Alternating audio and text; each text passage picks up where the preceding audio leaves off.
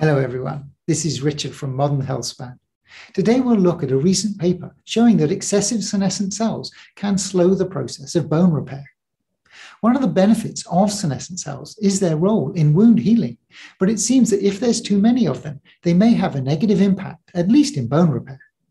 Another interesting part of the study is the short-term use of senolytics for an acute injury. Before we get into the paper, a disclaimer that in this video, we are sharing a study that we found interesting. It is not a recommendation or medical advice. Here is the paper. Age-associated callus senescent cells produce TGF-beta1 that inhibits fracture healing in aged mice. Cellular senescence has been shown to be involved in diseases such as osteoporosis and osteoarthritis. Increased presence of senescent cells and delayed healing of bones is common in elderly people, but the link between these two has not been studied. In this study, they show in a mouse model using 4-month and 12-month-old mice that the older mice saw a bigger increase in senescent cells in the fracture callus. They show that the senolytics, dasatinib, and quercetin improved the healing. And in particular, the expression of TGF-beta1, or transforming growth factor beta1, was the main cause of this, and inhibiting TGF-beta1 improved the fracture outcome.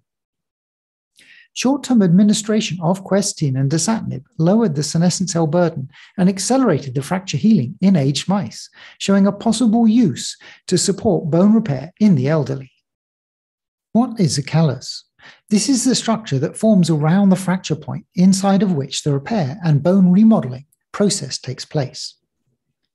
In the study, they used 4-month and 12-month-old mice, which is about equivalent to a 21 and 58-year-old human, respectively. The hypothesis was that in aged mice, there was an excess of senescent cells, which produced excessive TGF-beta1.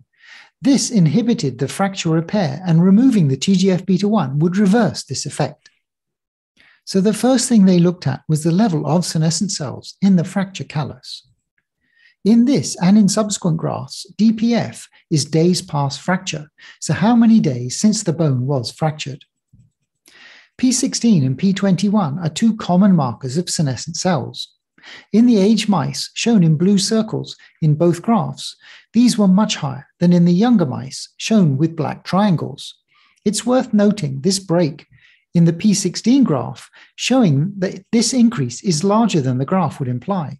So we can see that the increase in senescent cells in the fracture callus was much larger in the aged mice. So the next task was to show that removing the senescent cells improved the healing of the bone. They did this by providing the mice with senolytics, dasatinib, and quercetin. In contrast to the normal long-term treatment, the drug was administered on days 1, 3, 5, and 7 after the fracture, with the aim of specifically impacting the senescent cells which formed during the fracture. The doses were given orally and were 5 milligrams per kilogram for dasatinib and 50 milligrams per kilogram for quercetin.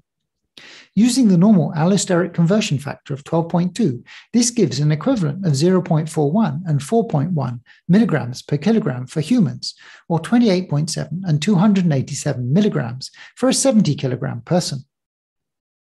Here is the expression of P16 and P21.